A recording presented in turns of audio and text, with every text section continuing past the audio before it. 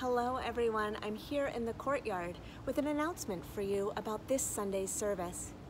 Mother Regan is planning on offering Eucharist this Sunday, and we have received permission from the bishop to do so. We will still be outside worshiping where it is safer for all of us. If you plan on coming, please wear your mask. Keep your distance from others, make sure that you do not have any symptoms, and then when you arrive, quickly take your seats and prepare for worship. There will be instructions given at that time as to how we will be receiving the Eucharist, and we will follow all of those and make sure that everyone is comfortable and safe. After Eucharist, we ask that you depart from the campus.